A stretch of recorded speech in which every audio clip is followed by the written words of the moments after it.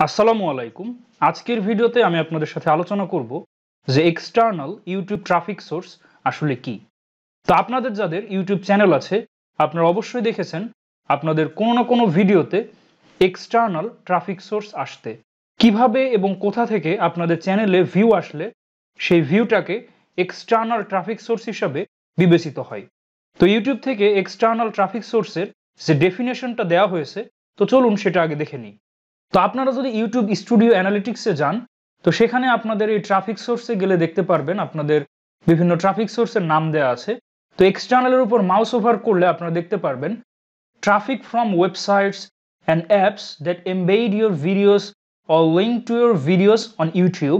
দেন এখানে একটা ডেট দেওয়া আছে এবং লেখা আছে দিস এক্সক্লুডস এমবেডস অ্যান্ড অ্যাপ ট্রাফিক। পূর্বে এটা এমবেডস অ্যান্ড অ্যাপ ট্রাফিক নামে পরিচিত ছিল, কিন্তু বর্তমানে এটা এক্সটার্নাল, অর্থাৎ এমন ভিউজ যেটা ওয়েবসাইট এবং অ্যাপ থেকে আসছে যেখানে আপনাদের সেই ইউটিউবের ভিডিওটা লিঙ্ক করা আছে এটা বোঝাচ্ছে। তো চলুন এবার আমরা দেখে নিই ইউটিউব হেল্পে এই এক্সটার্নাল ট্রাফিক সোর্সের কি ডেফিনেশন দেওয়া হয়েছে। Traffic from websites and apps that have your YouTube video embedded or link to you can see specific external sites and sources on traffic source external card of the rich tab. তো external traffic source বলতে আসলে কি বোঝানো হয়েছে? তো external traffic source হলো এক ধরনের ইউটিউব ট্রাফিক সোর্স যেটা ইউটিউবের বাইরে থেকে আসে, অর্থাৎ যে কোনো ওয়েবসাইট, অ্যাপ বা যে কোনো সোশ্যাল মিডিয়া থেকে যদি আপনাদের এই ভিউটা আসে। তো সাপোজ আপনি আপনার ইউটিউব ভিডিও লিঙ্ক আপনি যে কোনো সোশ্যাল মিডিয়াতে শেয়ার করলেন, সেটা হোক ফেসবুক, ইনস্টাগ্রাম, টুইটার, লিঙ্কডইন, যে কোনো জায়গায় শেয়ার করলেন। তো কোনো একটা ভিউয়ার্স যদি সেই লিঙ্কে ক্লিক করে আপনার সেই ভিডিওটা দেখে তাহলে এটা কিন্তু এক্সটার্নাল ট্রাফিক সোর্স হিসেবে গণ্য হবে। অথবা আপনি যদি যে কোনো মেসেজিং অ্যাপ, সেটা হতে পারে মেসেঞ্জার, হোয়াটসঅ্যাপ বা যে কোনো মেসেজিং অ্যাপে যদি আপনার সেই ইউটিউব ভিডিও লিঙ্ক কোনো একটা ফ্রেন্ডকে শেয়ার করলেন, তো সে যদি সেটা ক্লিক করে দেখে সেটাও কিন্তু এক্সটার্নাল ট্রাফিক সোর্স হিসেবে গণ্য হবে। অর্থাৎ ইউটিউবের বাইরে থেকে যে কোনো অ্যাপস, ওয়েবসাইট বা যে কোনো সোশ্যাল মিডিয়া সেখানে যদি আপনাদের সেই ভিডিওর লিঙ্ক শেয়ার করা থাকে এবং সেই লিঙ্কে ক্লিক করে যদি কেউ আপনাদের সেই ভিডিওটা দেখে, সেটাই হবে আসলে এক্সটার্নাল ট্রাফিক সোর্স।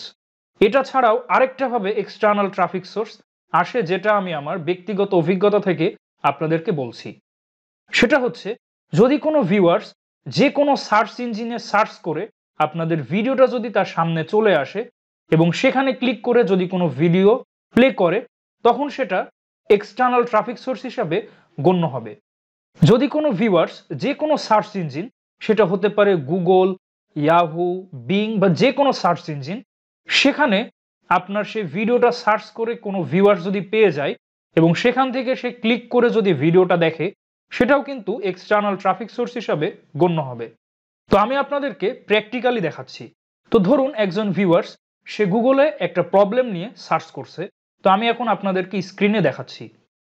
তো ধরুন কোনো একটা ভিউয়ার্স গুগলে একটা প্রবলেম লিখে সার্চ করলো।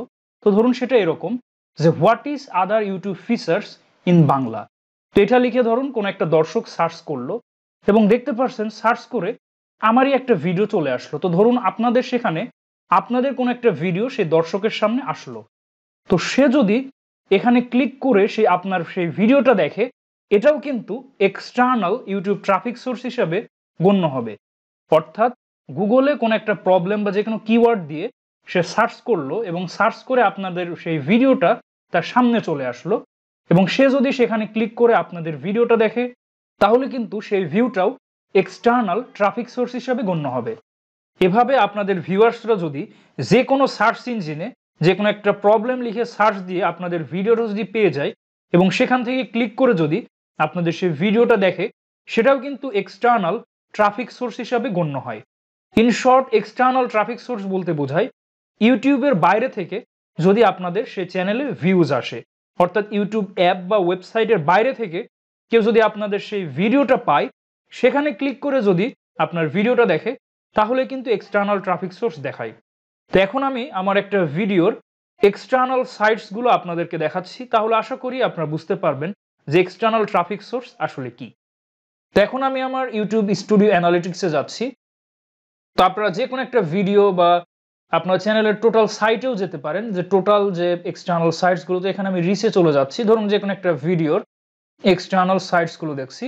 তো এখানে দেখতে পাচ্ছেন যে এক্সটার্নাল সাইটস অর অ্যাপস দেখতে পাচ্ছেন Google search, duckduckgo.com, bing.com, Yahoo search, এরকম অনেক অপশন আপনারা দেখতে পাচ্ছেন। অর্থাৎ আমার এই এক্সটার্নাল ট্রাফিক সোর্সগুলোর উৎস আসলে কোথায়। এখানে দেখতে পাচ্ছেন হোয়াটসঅ্যাপ, তাহলে আমার সেই ভিডিও লিঙ্ককে হোয়াটসঅ্যাপে দিয়েছিল, সেখান থেকে তারা দেখেছে।